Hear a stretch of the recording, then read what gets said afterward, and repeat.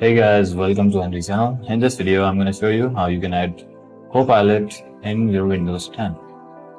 So guys, as you can see, there's Copilot in my Windows 10 and I'm going to show you how you can easily do that. So first of all, you have to open your browser and go to the following link. You can find this link in the description and you have to download the Microsoft Visual Studio Code.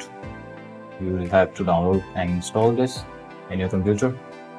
Once you have installed, then you have to open the extensions menu from here. Just go to extensions and there you have to search for the Copilot. I will also share the link of extensions in the description of this video.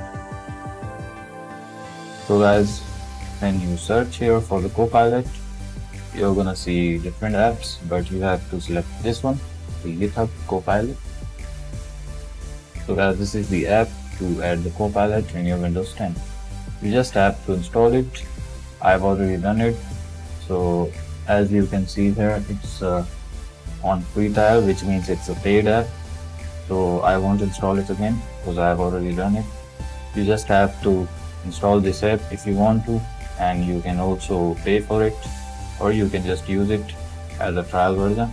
So guys, that's all in this video. Make sure to sub the channel and leave a thumbs up. Bye for now.